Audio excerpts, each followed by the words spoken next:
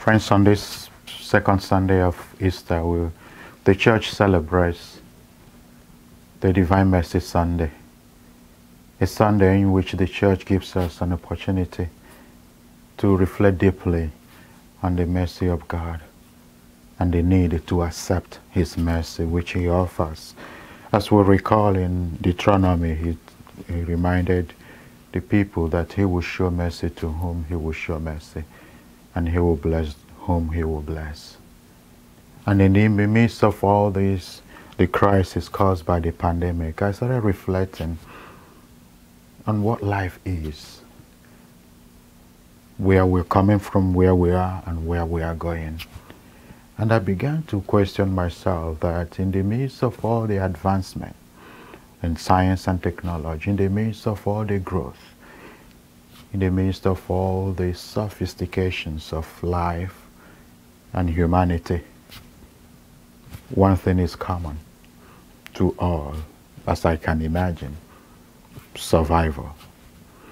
That made me to think deeply and to wonder, when I hear people who claim or live their life as if they don't owe any allegiance to something external of themselves, and when I see people who are convinced, as they express it, that there's nothing external or supernatural, I begin to wonder, why hasn't we, with all the advancement, been able to give a certain solution or answer to the questions being raised by this pandemic?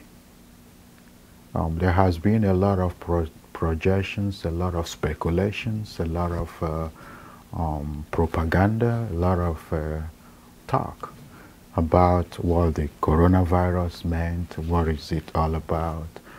But there has never been, unless you know, an agreeable, certain solution.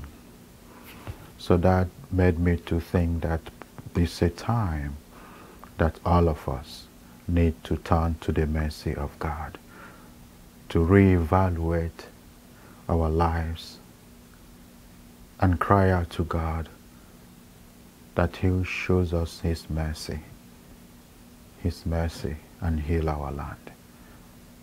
So today, as we celebrate as a church the Divine Mercy Sunday, I invite you to think deeply within you and reflect on this message that St. Faustina, between 1931 to 1938, thereabout, gave us this message of divine mercy and the need to turn to the God of mercy, who is willing to show mercy. That we'll return as we recall and reflect on the ABCs of divine mercy, which are that we ask God for mercy. That we ask God for mercy and be courageous to accept His mercy. And second, that we become merciful. We become witnesses of His mercy. Become merciful to everyone, to ourselves, and to the world. And above all, that we have confident trust in the power of God to save, in the power of God to show mercy, in the power of God to restore. Like I said, I've reflected about all this. The only hope we have is in the mercy of God. As I think about it, as I reflect, the mercy of God is all we need. That we submit to that mercy, that we submit to Him, accepting His mercy and asking for His mercy by being merciful to people and having confident trust in His power to show mercy and to heal our land.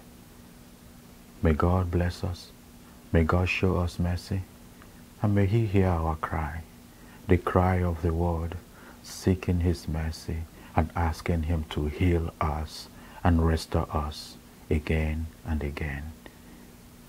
God bless you, and thank you.